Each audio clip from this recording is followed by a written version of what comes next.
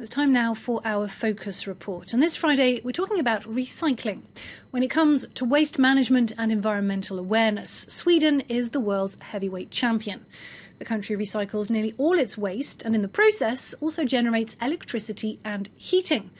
Well, France 2's Claire Collinet has this report, voiced by Nicholas Rushworth. Sweden has turned its waste into gold.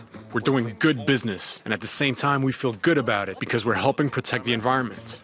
Out of the 4.4 million tons of Swedish waste each year, just 1% is dumped in landfill. How do the Swedes manage to do that? How come they are so far ahead of other European countries in the recycling business?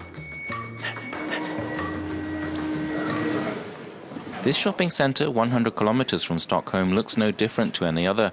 Crockery and glassware, furniture, electrical goods are for sale. But all the items are in fact being recycled in a unique project. These computers, for example, are being repaired one by one for resale. And here you go, it's working again. Okay, and here comes a DVD player, and it also has a VHS tape player and recorder. And is it working? Okay, yeah, it works.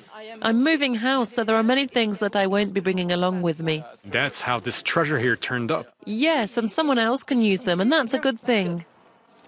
A whole culture of recycling has sprung up in Sweden. This Frenchman, Jan, has been living in the country for 12 years and has adapted. He pays special care to sort all his kitchen waste.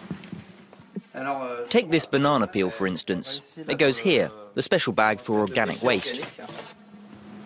The city of Stockholm supplies rubbish bags free of charge. The main rule is to separate the waste properly. This here is the bag for all the plastic waste. And I put the rest in here. Paper, magazines, glass and metal bottles. Consumers make a trip to a recycling centre on average twice a week. There's one nearby in every district, each with 7 recycling bins. What we do for the environment just becomes part of the routine, and that is a source of satisfaction. Each person has their own role to play in environmental protection. Swedish people bring in around 480 kilograms of waste per person per year. Half of it, metal, plastic, glass, goes directly for recycling. The other half also gets a second life. Anything that cannot be recycled is transported to power generation plants.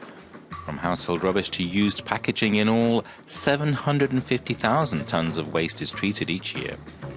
Huge pincers drop waste into incinerators that turn it into energy. We have electricity producing turbines, and in the process we also generate heat, which is made available to Stockholm residents. 100,000 people get heating that way, and 200,000 people benefit from the electricity we generate.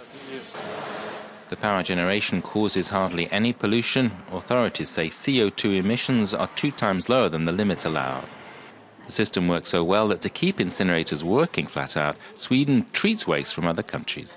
10% of the waste our company treats here is, in general, imported. Where do they come from? Mostly from the United Kingdom. Sweden imported 1.4 million tons of waste in 2016.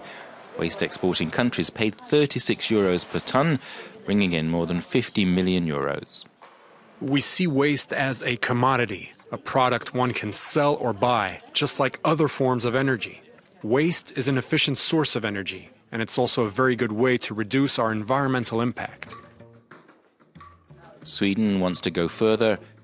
It hopes to reuse 100% of its waste within 3 years and have no landfill sites at all.